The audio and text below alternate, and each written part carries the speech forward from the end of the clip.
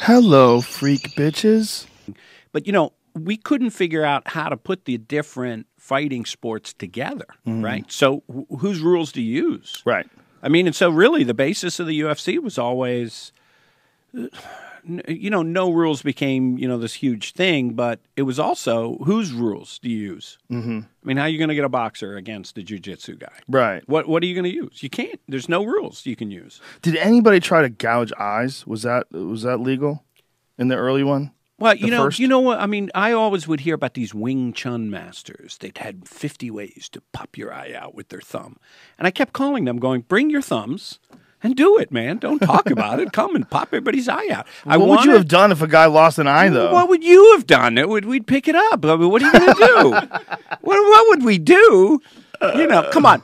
There's a reality to fighting that you know better than most people on the planet, right? If you're defending yourself, you're defending yourself, whether it's from a right hook, right cross, an elbow, a knee, or having your eye gouged out. You're blocking. You're aware. If a guy comes at you with his thumbs up to do the gouge, you're in a defensive position. Well, it is interesting, though, how many people are getting poked in the eyes now when it's illegal and how often it happens and the reality of how devastating the results are. When guys get their corneas scratched and they get a fingernail in the eye, they get a finger jab in the eye, even if it's accidental, man, they scream and run away. And eyes are sensitive. Is it any different in other sports? The same in football if someone gets their hand inside the helmet. It's same in, boxing.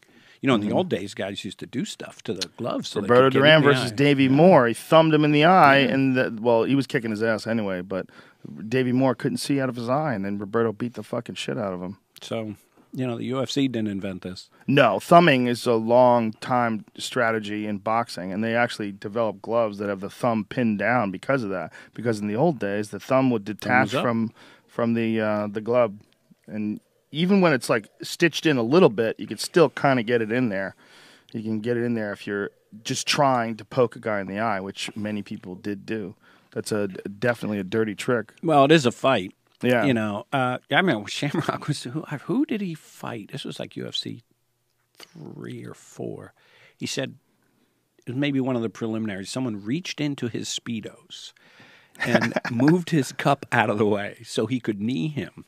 And Ken was going, dude, we're fighting. If you want to, we can get together later. But, for right now, hands out of my Speedos. Well, there was a fight between Gary Goodridge and the Pedro in Brazil, a famous fight. It was like straight up Vale Tudo, no gloves, no rules. And Gary Goodridge reached into his fucking pants and grabbed his balls and crushed them. And Gary Goodridge was... I guess that is the cockfighting part we were talking about. I'm pretty sure it was Gary Goodridge. That doesn't sound like his style, but you know better. Back in the day, yeah. Here, let me pull Well, he was up. an arm wrestling champ, so maybe he figured that was playing to his strength. He'll yank your Franklin. This was... I'm pretty sure it was Gary Goodridge. Yeah, Gary Goodridge versus the Pedro. This was way back in the day, from 1997. And... vicious groin 97 attacks. Isn't back in the day. Yes, it is. It's still back in the day. Not to me. Not to you. Well, you were retired. You were in the game for 4 years by then. Yeah, dude reached into his pants and fucking crushed his balls. Do you know what Forrest Griffin said to me at the 20th anniversary? He goes, I love the early UFCs. He goes, I would have entered earlier, but I didn't want to wear those Speedos. I wanted to wear man pants. That sounds like something Forrest would say. When you guys first created the UFC in 1993, how long did it take from the initial idea to the first pay-per-view? Whoa. You know what? Nobody's ever asked me that, Joe. Art Davey called me to pitch me War of the Worlds in April of 93, and we were on in November. Really? So, and you need 3-month lead time for pay-per-view, so, it was a go. Wow. So you guys realized right away what a great idea this is going to be. Oh, I realized that on Art's call, How can you not? Same with you. You saw it. You loved it. I heard about it. I really did see it as a live, a real-life Mortal Kombat. That is really what I saw when I imagined what it would look like, And I thought, who would not watch that? I'm watching it. It's my show. I probably would pay myself to watch it. I mean, it's just, how can you not watch that? I got aboard, like I said, in '94. I found the video of UFC 2, and I don't think UFC 1 was even available on video, right? Wasn't there some sort of a dispute? No, it wasn't a dispute, but Don Gold, you know, who we all know and love and is still at the UFC, he bought 2 and at the same time bought 1. And back in those days, you tried to release the videos to be fresh. So he didn't want to release 1 before 2. He wanted 2 to be the first one, come out very close to the event, all the hoopla, and then later on added 1. Also, as you know, 1 had arguably the worst commentator team in the history of sports. Bill Goldberg and Jim Brown. Jim I liked. Jim Brown was cool then. I still think he's cool. But what's Superfoot, man? Super Bill moron. You know. How dare you? How dare you? He's a goddamn hero. He's a karate hero. Bill Superfoot Wallace. He's a karate hero? I thought he was a karate hero. Is that what he did? Oh, he was a badass kickboxer. Did you not know? Kickboxer. Of course I knew. I was standing backstage, and I'm trying to explain to him the name of the show. Right. Which is not the Ultimate Fighting Challenge. Like, it's, you know, maybe it's just a subtle difference, you know, but to me it meant a lot. Right. Championship versus challenge. I'm trying to explain it to him. And he is practicing his kicks over my head. It's not, I'm not such a tall guy, but he was a high kicker, right? So he's doing these kicks over my head as I'm going, Bill, try to remember the name of the show. So he's just showing off or something? What is he doing? I think he was being silly, yeah, and just showing he was too cool for school. Yeah, I got it. And I said to him, I go, are we going to see any kicks like that? He goes, no, you do that in a real fight, they'll rip your balls off. I'm like, dude, isn't that what you teach? No, he's a jerk-off. He's not a hero. He's a jerk-off. You know what he did? Joe, there's only a couple, well, there's actually more than a couple of people I'm, you know, maybe still annoyed at. Back then, before email, right, when you wanted to communicate something, you had to write it down, put it in an envelope, use a government-issued like form of sticker thing you put on an envelope, and you sent it through a government process, and it was called the mail, right? Okay, so there's no email. So Bill Superfoot shows up, gets the name wrong, burps into the thing, pays no attention, does a horrible job, takes the money, and then like 3 days later in Black Belt Magazine, an editorial comes out how he says he's totally against it. So he must have written that before he did it. Like 6 weeks before, you know? So he just did it for the check? He did it, I don't know. I mean, it wasn't that big a check. It was probably $2,500. I mean, if that was life-changing for him, he's in bad shape. But I think he didn't like it. Like a lot of the guys that I think of as paper tigers, right? I think it was a threat.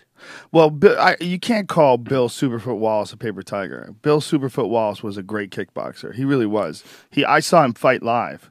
He was a badass kickboxer. I saw him fight live deep into his 40s. He came out of an era of kickboxing when it really was a great thing to watch, right? And he was a great kickboxer. He's from the Chuck Norris era. Absolutely. And there was a bunch of guys. What's his name? Rick Rufus. Rick the Jet Rufus. Yeah, tried to get him.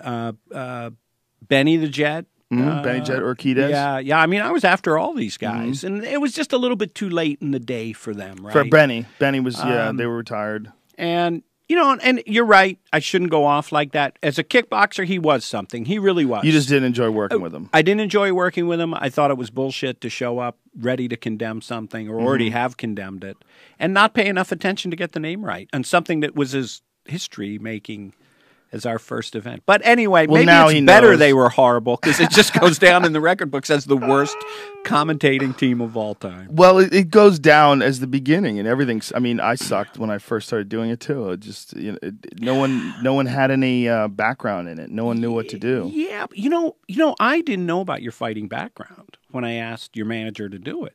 What I liked was your comedy style. I liked your persona. And when I talked to Jeff, he goes, you know, he was a kickboxer or something. You know, I forget what he said. It was like, it wasn't very specific. I was like, really? He was a fighter? That's how I found out about it. But I always thought you had a tough guy persona that seemed very right for the show. And we needed someone, God knows, that could talk when all hell was breaking loose, because hell broke loose pretty regularly in those days. Yeah, and you had a couple guys that were doing the post-fight interviews that just weren't so good at it. They just weren't so good at media. Like Tony Blauer, who's a really good martial artist, knows a lot about self-defense. And we had to choose between people that sort of knew what was going on and real announcers. Right. Right? I mean, that was the choice because we couldn't find anyone. Do you know Brian Kilmeade, started out doing this too? Who's Brian Kilmeade? He's on a show called Fox and Friends. It's like... He started out doing this? He did... Oh, I know exactly who that guy 1 is. through 5, I think. And Brian, if you're listening or anyone knows Brian, I'm sorry if I got the number wrong, but... and Bruce Beck. Bruce Beck was excellent. Bruce Beck. Blotnick, Bruce Beck, to this day, I owe Bruce a debt of gratitude. He gave me some really good pointers when I first started doing the post-fight interviews. He gave me some real good pointers on, like what to say or what to say if you're stuck and, how to do it. He's a pro. And he's a really good guy, too. So did Blotnick, Yeah, he was to have a great Jeff guy, in too. there, Great guy. that was good. He was Olympic gold medalist. I mean, awesome dude, too. Really, really, he was a great guy. It's so sad when he passed. I really miss that guy. He was a really fun guy to do commentary with, too. Just a real genuine, nice person. Great guy to be around. He had this, like before the show or backstage, or if there was any problem, he was unflappable. Mm-hmm. And it just kind of gave off a calm. Sure. It sort of helped. Because, not everybody on the team was calm. Right. He was. Yeah. He was a great wrestler, too. Knew a lot about wrestling, and eventually developed his knowledge of MMA, jiu-jitsu skills, and was really interested in learning, I remember there's some videos of him rolling with Frank Shamrock, like very, very early in the day. Back, I think, when Frank was the champion. And, that's about the time of it. Yeah.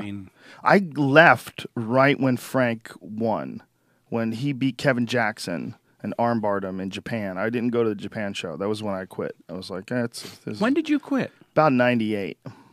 Somewhere around then. Which is right about when Frank won the title. Of the UFC at that point. I really was. It was miserable. It was weird for me, too. Yeah. It was like, it was all these little tiny propeller planes to these strange places. Augusta, Georgia, and Dothan, Alabama. Augusta wasn't, I kind of liked Augusta. You liked Augusta? I mean, that's wasn't bad. Good barbecue. Yeah, good barbecue and somewhat friendly town. As opposed to Charlotte, where they invited me never to return. The chief of police said to me, "If you come back, I'm not sure what I will arrest you for, but I guarantee you, I will arrest you." Wow, what year was this? The chief of police. What year was this? Well, that would have been on 5, so 95. Wow, what a dick! The chief of police. It's not like a guy in What's a car. What's his name? Do you remember his name? Dick something. Hey, Dick, go Dick fuck Weed, yourself. I think. Dick Weed. I don't know what is. How am I going to remember the? I mean, come on! What a crazy abuse of power. But it's all good now because John McCain said he would have entered MMA. Now it's okay because the war hero said it's okay. Yeah. It wasn't. McCain. I've said this before. Like I was sort of hoping Jerry Falwell or somebody would come out against. Somebody I could take. A war hero and powerful senator. But who was really a tough opponent to counter was the senator from Colorado that had the judo champion. He'd been an Olympic judokan. He was Native American. Ben Nighthorse Campbell? I don't know who he is. Never heard this before. Because we were kind of intimating that McCain didn't really know anything about the martial arts. And he went and found Ben, who was an Olympic gold medalist in judo, or a medalist. He might not have been gold. And he said, "Yeah, that's no good. You can't do it. You can't use elbows. What are you thinking? Can't use elbows? Oh, whatever he said. Who knows? Whatever whatever it was he didn't like. One of the early opponents, and that was all for a lot of folks that don't know. This is where it gets weird with John McCain. John McCain's wife, their family was involved with Budweiser, right? And the Budweiser was in bed with boxing, and boxing but Budweiser's in bed with the UFC now. Now, I mean, but they weren't in '93. Joe, I don't really think that's the connection. I don't think that's what it was. What do you think it was? I think it's odd. I mean, John McCain, is a Republican, so Republicans tend to stand for state control, right? That, keeping a small federal government. That's kind of a Republican policy. But I think John McCain really wanted a national boxing commission. And I think that this was a good way to promote that. And I think he just was generally offended by the UFC. And I think it was a great way to get press. And it wasn't like people were coming out and going, "Keep the UFC, keep the he just could beat on the UFC and get as much press as he wanted. And look how different America is now. I mean, back then, that was the biggest problem facing the U.S. was the UFC. I mean, now look at the problems facing America and the world. And you go, we really lived in kind of a magical time, you know, back Wait a minute. then. What do you mean the UFC was the only problem the United States had? Were you not reading the news in 1993? There was a lot of shit going on in the world. What? Well, there's always things going on overseas. There's always things going on that the United States. Had you heard of Osama bin Laden in 1993? Okay, in that sense, Afghanistan, no. that was a Russian problem. Yeah, that was the Mujahideen back then. Yeah, they were fighting the Russians, so they were cool with us. Yeah, I think Clinton years, the economy was good. I mean, he got, you know, he diddled the intern. I mean, that was like the biggest thing. Or she diddled him, or whatever. Something happened. I wasn't paying attention. Yeah, that was the biggest issue. Well, I'm sure that what I was going to say. What I mean is there was certainly other problems in the world. There's violence and all sorts of things in our. Not if you were reading the media. Apparently, you know, it was. Was it really that big of a UFC. deal? Well, maybe it was you because you were really close to it too. You know, I'll tell you what, for me, it was, you know, it was riding the tiger, right? Because, you know, it was great to be in Mad Magazine. It was great to be the final episode of Friends when Courtney Cox's boyfriend enters the UFC and goes to it. That's right. It was great to be in Virtuosity, you know, the Denzel Washington, Russell Crowe movie. I mean, there's big, 95. I mean, it's really big media stuff. But on the other hand, when you're that visible, you know, you're making a lot of people angry. If they don't like you, you're in their face all the time. Mm-hmm. So it was kind of a tough thing. So, yeah, I mean, it was fun till it wasn't.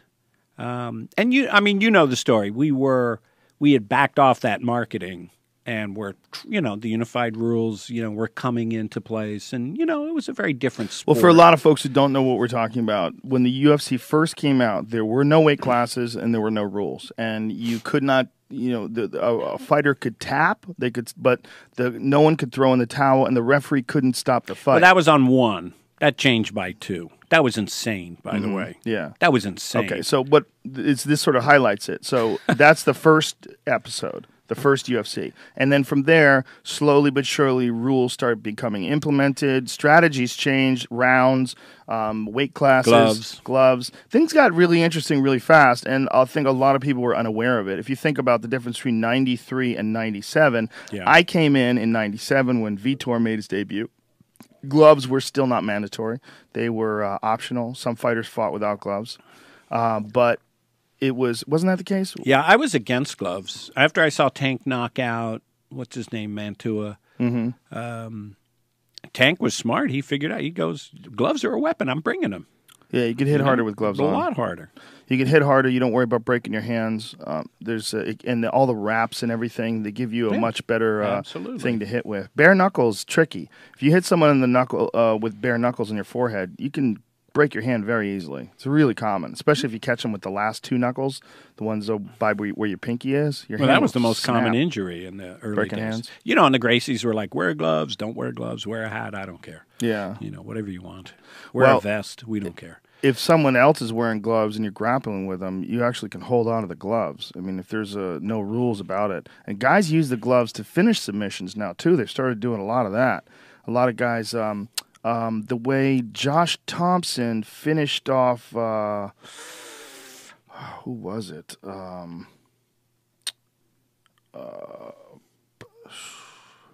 Pat Healy? I think it was Pat Healy. No, not Pat Healy.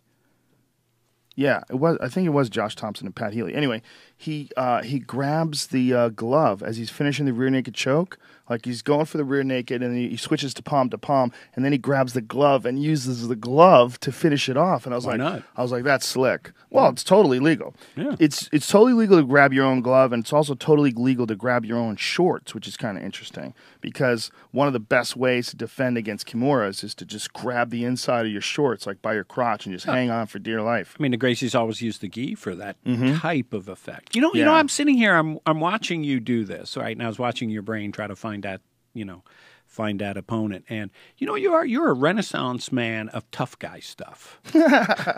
You know, that's what you are.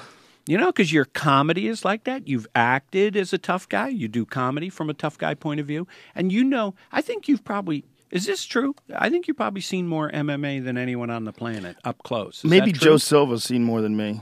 Because Joe but Silva he closes goes his eyes. I've seen him. He's over there. He's got his hands over his eyes. It was Pat Healy who it was. Definitely Pat Healy that Josh Thompson fought. Yeah, man. Look, I've seen a lot. I've up close. I've been to I don't know how many events, but I've seen well over 1,000 fights, like up close and personal, and some of the best fights in the history of MMA. In history. But Joe Silva goes to all the Fox Sports 1 events as well now. Like over the last 2 years, he's outpaced me. It used to be we would see the same amount of fights, but over the last 2 years, I don't really do those Fox Sports 1 ones as much anymore. I do Fox and the pay-per-view, and then the Anik Florian team does the other one. But so Joe Silva might be the only guy on the planet that's seen more fights than me, unless really hardcore fans. There's some fucking psychos out there. Yeah, I've seen everything, every local show. I don't know. It's hard. I think Joe fits into that category. Oh, he's a psycho. He's a psycho. Joe Silva is a real MMA fan. That motherfucker loves MMA. Yeah, here it is. This is Josh Thompson finishing off Pat Healy. What a beautiful technique too. He's got the body triangle, and then he's using. It's hard to tell here. Nope, that's palm to palm. I'm wrong. That's just a regular palm to palm grip. I stand corrected, unless he finishes it in a different way and pulls the gloves. I definitely have seen someone do it before. I don't know why. I thought it was Josh because Josh is a very clever guy. He's the point stands. It's a good move. The point stands. That's a fucking badass technique, though. Let me see. No, well, I couldn't tell if he did it there. Is that John? Pull that. Yeah, that's John McCarthy. Belt? No, he's wearing a microphone, you fuck. Jesus Christ. It's like as he's finishing this off with the body. That's another thing, too, that's changed over the years, that body triangle, man. Guys, oh, yeah, he is doing it. He is doing it. He was doing it at the end. See, my memory is good. I thought my memory failed me. Josh Thompson's a bad motherfucker. Good jiu-jitsu. So much of the fighting has changed. Mm-hmm. I mean, it's incredible, right? It's really incredible. It's like, like even when you see old films of the NFL back in the leather helmet or football in the leather helmet days, football hasn't. I mean, the UFC changed more in the 20 years. I mean, it's remarkable. But yet, you and Joe Silva are still there. Yeah, that's weird. Yeah, it changed radically. And I brought both you guys in. You did. Yeah. You did. Well, I was the post-fight interviewer. I'd never done any commentary ever. I had done commentary for Muay Thai, but I'd never done... You're a professional talker. Well, yeah, but it's still you have to learn how to do it. Absolutely, and you got a lot better, right? Oh, for sure. I was terrible in the beginning. It's But you were better in the beginning than the people that we brought in on that first show. Yeah, maybe. Well, you were a serious upgrade. I had the benefit of first of all of watching them make mistakes. That's a huge benefit. True enough. And then the other benefit was I was a huge fan and always have been. I've been a fan since that tape that I picked up at that Hollywood video store. And that was 2? That was the first one? That was number 2, saw? Yeah. And then I started training. That was a good show. Fuck yeah, it was. I started training soon after that. And I remember thinking, man, this is, I hope this works out. I hope this takes off. Because I remember when I looked at the very box that had the UFC on it, the first time I found out about the UFC, I looked at that box and went, wow, they did it. They did it. Because this is something that everybody in MMA had talked about, or I should say MMA, everyone in martial arts. There are no martial arts anymore. There's styles, but everything is essentially, in my eyes, MMA is martial arts now. It's not, this idea of mixed martial arts. In your world, yeah. I mean, I think they're still teaching kids Taekwondo. Sure, and there's nothing wrong with it. There's nothing wrong with it. No. But martial arts is MMA. It is martial arts. And when we were coming up, like I was a Taekwondo guy, and I had friends that did karate, and I had another friend that did this, and everyone always wanted to know what was the best. And you didn't know. You really had no idea. You had no idea until the UFC came along. It was all just speculation, and everyone was convinced that their style of judo was unstoppable, or their Shotokan was the best death touch, and whatever it was all just shit talking and guesswork. But when I looked at that box, I remember very clearly thinking in my head, wow, they fucking did it. They actually did it. Like, this was the thing that everybody had always talked about. Yeah. Get everybody together, make them duke it out, Kumite style, like a fucking Jean-Claude Van Damme movie. In a cage. But even better, because he was in a cage. Big octagon. When I would tell people, when I was working for you guys, I was on News Radio, which is an NBC sitcom. Fortunately, News Radio was not doing well and it wasn't popular, so the network didn't come up to me and go, hey, fuckhead, what are you doing cage fighting commentator for? The advertisers are very uncomfortable with your side gig. They didn't have any problem because that show could have been canceled every year. It almost got canceled. That was a good show, Joe. It was a very good show. It was a very good show. Good characters. But we didn't have the benefit of political backing making, so we got moved a lot, and it was never like a guarantee. But when I was doing it, people would talk to me like I was doing porn. They would talk to me like I was off like shooting porn on the weekend. They're like, "What are you doing? You're doing cage fighting? Why are you doing that? Why are you interviewing cage fighters?" I was like, "I like watching it." And people would look at you like there's something wrong with you for liking watching it. I like watching it. Dude, I'm telling you, man, I got seriously judged by people in the industry back then when it was not popular at all. I commiserate. And when I moved to Larchmont, which is a snooty little town in Westchester outside of New York, my wife goes, "Please don't tell anyone what you do." You know, the UFC had paid for the house. Isn't that hilarious? Please don't, if you could not bring it up. Yeah. It's much more acceptable now. I mean, no, absolutely. It's on Fox. It's it's rumored to be an Olympic sport in the making. So, well, that would make sense. But if you have curling as an Olympic sport, I think don't knock. That's my MMA people. In. Your people, you Canadian? Well, Scottish. Which is the Scottish curl as well, right? Well, they invented curling, and the Canadians are Scottish because that Drink Canada Dry. The Scots thought that was a challenge, so they all went to Drink Canada Dry. That's an old whiskey joke. I'm sorry. The 3 Scottish listeners you have are busting a gut right now. Though I love the Canada Dry material. I was on one of those shows like Best Damn Sports Show or something like that, way back in the day, and I was telling them, I said, I think it's going to be an enormous national sport one day, and they were laughing. They thought it was hilarious. There's a lot of stick and ball guys in the sports business that still are waiting for it to go away. Like, they don't like rock and roll or hip hop either. Well, there was some shithead on who does amateur football. He does college football, and he was talking about after Anderson Silva broke his leg, that this is the reason why he would never cover the UFC, never has, never will. And MMA fans. I'm sure. Got what really was the offended. reason? Because Anderson broke his leg. Because his leg got broken. Exactly. And I'm like, he's works a in fucking football guy. Yeah. Not only that, he's college football. They don't even make money. They're getting head injuries for free.